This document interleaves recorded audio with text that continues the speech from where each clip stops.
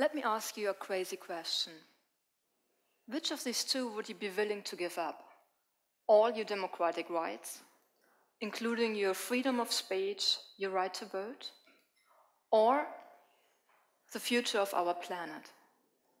Now, which would you choose? Now, you may think, what rational person would ever force you to make such a decision? Well, I just did, but you don't know me, you want to challenge my rationality. But when we talk about sustainable energy, that is exactly the dilemma. On the one hand, the ways we use and waste our energies these days threatens the future of the planet. On the other hand, our democratic governments zoom in on the well-being of their citizens, on their warm flats, on their air-conditioned theaters, on their sustainable, reliable, safe energy supply right here, right now. And because of this focus on individual well-beings, it seems that our democracies are not very well able to deal with the larger ecological concerns. Now, for me personally, this dilemma, sustainable energy versus individual well-being, democratic rights, is very important. I grew up in Bavaria in the 1980s, and that was the time when in Germany environmental concerns became really big. Environmental pollution became obvious everywhere. Polluted lakes, polluted rivers, polluted air. And then, in 1986, Chernobyl happened. The worst nuclear accident ever. And that was very close to our borders. So when I was 12 years of age, 11 years of age, I really wanted to do something to improve our environment. But already back then, the dilemma dawned on me that sustainability and well-being and democratic rights may not go very well together. And that was particularly worrying because growing up in Bavaria doesn't only mean that you have this nice environment, very much like you know it from The Sound of Music, but it also meant growing up in the most eastern of all West German states. And when I grew up, it was still the time of the Cold War. My grandparents only lived less than an hour from the Iron Curtain. And I remember a walk in the woods. I must have been again something like 12 years of age, standing on the top of a mountain just right above the tree line. And I looked down, I looked to the other side of the Iron Curtain. And what I saw looked very much like what you see behind me now. Now it's a German-Czech border, but back then, I looked down and I looked into no man's land. And I imagined there might be another girl, a girl of my age, being there, being trapped behind the Iron Curtain, imprisoned without even knowing it. And this girl doesn't have the freedom to think and choose her own way of living in the way I enjoyed it in the free democratic state of Western Germany. So for me, it was always a matter of the heart to harmonize sustainability, sustainable energy, with individual well-being and democratic rights. And well, now by approaching this matter of the heart by a very rational point of view, it became my profession.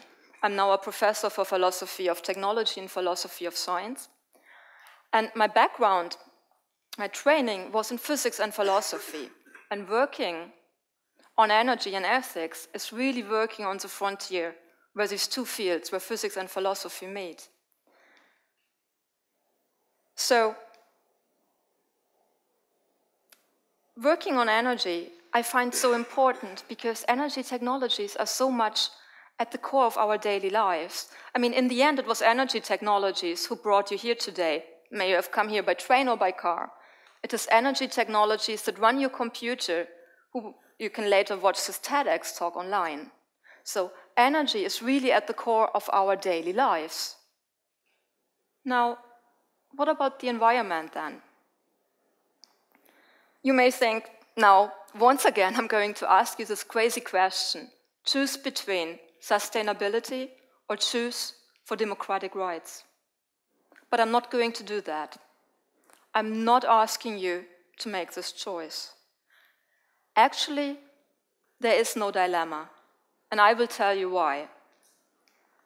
This dilemma I just introduced, I introduced because almost everybody in the energy debate talks about it. May it be the CEO of a big energy provider who denies climate change. May it be the environmental activist who fights for a green totalitarian state. But this dilemma is actually not real. We just perceive it as such because of two reasons. One is, we hardly ever really address what sustainability is actually all about. And second, we have a too narrow concept of well-being. Most of us, most of the time. Now, what about sustainability? Sustainability makes us zoom out from our own individual well-being, from the well-being of our generation, to include the well-being of all future generations. Now, sustainability is all about justice, all about fairness between generations. Now you may think, well, then I know what sustainable energy is all about. You even show it to us. It's all about renewables, water, wind, solar. But all energy technologies, not only fossil or nuclear fuels, also renewables, all energy technologies come with their own risks. There is no non-inflammable fuel. For example, globally, hydroelectricity is responsible for the largest number of deaths per kilowatt hour per year. And that even when we include the disasters of Chernobyl and the more recent one in Fukushima. Hydroelectricity destroys unspoiled nature. You see it here for the Three Gorges Dam in China, currently one of the largest hydroelectric facilities worldwide. So, talking about sustainability is always talking about how to balance, how to trade off the risks different energy technologies pose. Now, keeping in mind that sustainability is all about fairness between generations, the question to address is, what is it that we have to distribute in a fair way? It is not resources, it is not energy, it's not even electricity. What we have to distribute in a fair way between generations is well-being. Now, humans have a very different concept of well-being. My wish for a second car in our family may not be as important as preserving beautiful landscape for future generations. But then, the need for a safe and reliable energy supply to run a hospital may very well outbalance the value of beautiful landscape for prosperity.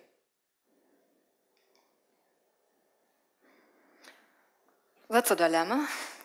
So, it seems what we need is to know which aspects of human well-being are more important. And this is exactly where our modern democracies fail, where they get it all wrong.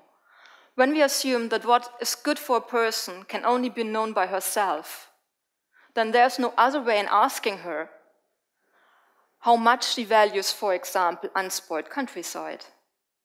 We can go out and ask, and that's what is done, how much would you be willing to pay to preserve this landscape?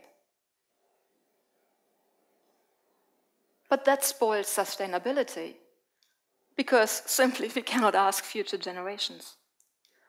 So, are we now really back to the dilemma I posed at the beginning, that sustainable energy and human well-being, the center of our modern democratic states, just don't go well together? No, not necessarily. Maybe we just slightly posed the wrong question. Maybe it is not all about well-being itself. That may well only be known by the person herself. But there are prerequisites, there are things human beings need to have in order to do two things: develop an individual concept of well-being and to live a life according to it. And these prerequisites, these must-haves, these are universal, the same for everybody. And these are the freedom to choose your individual way of well-being and to live within limits alive according to it. Now, what are these freedoms? Certainly money will play a big role here. With money you can buy a car, for example. And this car gets you the freedom to go from one place to another faster. It gives you the freedom to go to places you couldn't have gone with your feet alone. But apart from these economic freedoms, you need to have a lot of other freedoms to really enjoy your car. You need to be able to learn how to ride the car. You need to live in a society that allows you to ride a car and doesn't forbid it simply because you're a woman. You need to live in a society where you can vote for a government that allows you all these freedoms, and so forth. Taking this focus on basic freedoms, what does it mean for sustainable energy? It means that it's not only about renewables, but we have to take a very close look at whether the impacts of our technologies are reversible. For example, when in the near or distant future we find out that wind energy comes with unacceptable risks. I don't know what this could be, but just imagine there are some unacceptable risks with wind energy. Then it is pretty straightforward how to eliminate this risk.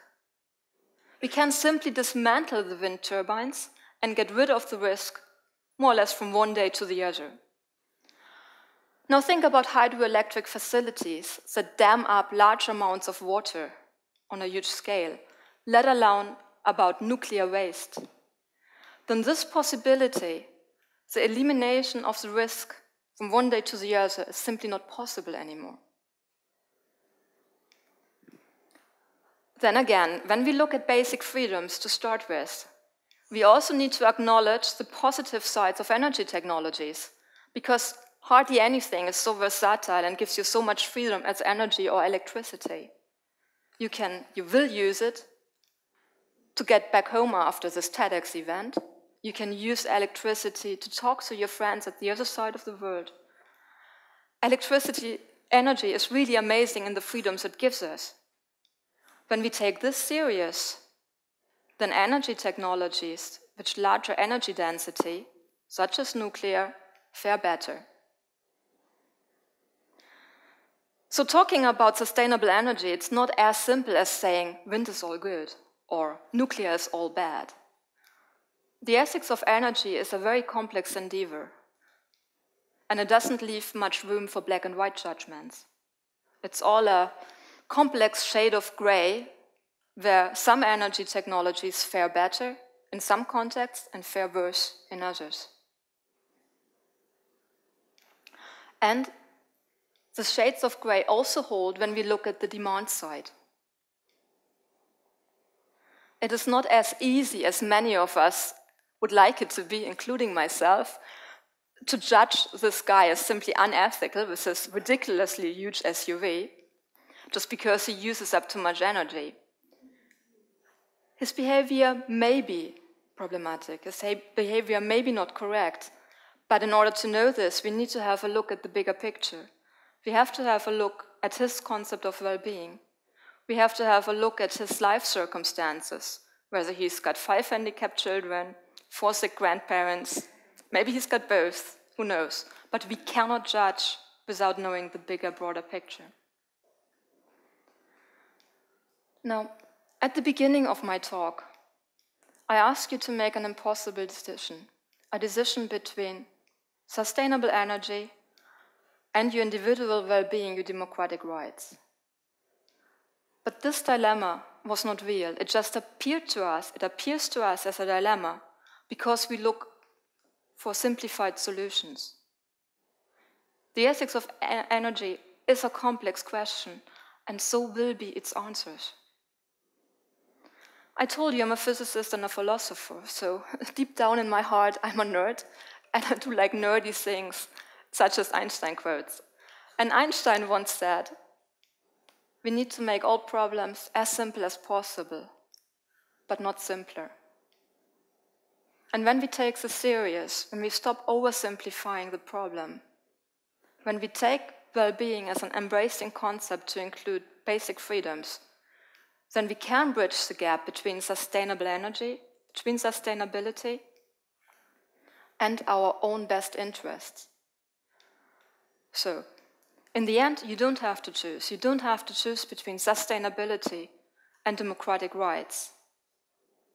When you really know what sustainability is all about, you can have your cake. You can have your cake of sustainability and eat it too. Eat it by enjoying all your democratic rights. Thank you.